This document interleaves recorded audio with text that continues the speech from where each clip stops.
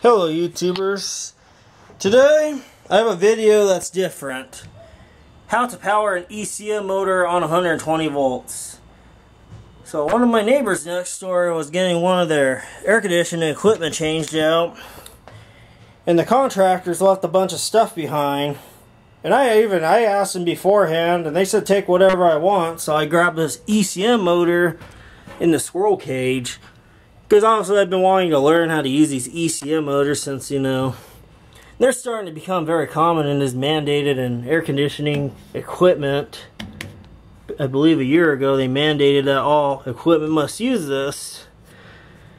But these are different compared to a PSC motor because they require a capacitor and it's not DC driven like this is. So what I have going on here, I have the transformer that came out of the same unit, the same air handler. So here is my neutral. This yellow is my neutral. This is my hot 120 going into the transformer.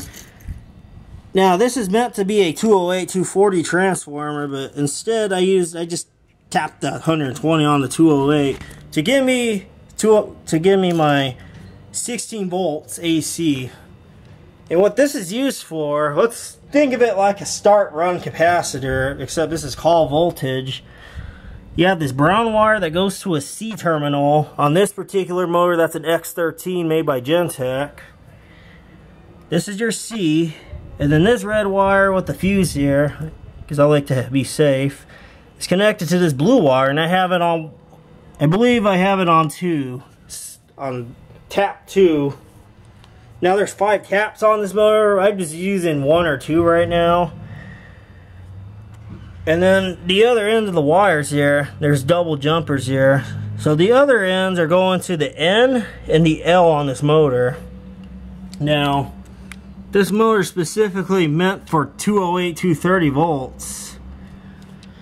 But it seems to run on 120 just fine because I don't have access to 240 and I want to use this as it's just a regular fan. It runs pretty well, no problems. Because I know how delicate those are, especially those Genteq motors. So I have a switch right here, it's connected to power. It's going to do its normal thing. I have a calendar on the ground right here to represent how much air is moving on the ground here. You can see all my stuff blowing over here. That's how hard it blows. I'm quite surprised that this works, but at the same time I feel like there's a switching power supply built in here to allow this to run on 120, because I know they make a 120 volt version of this ECM motor. And this, I believe, came from a Carrier unit, if I already not told you. Pretty strong motor.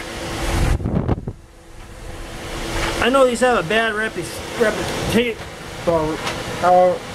I can't talk today, but reputation of failing, at least this module right here.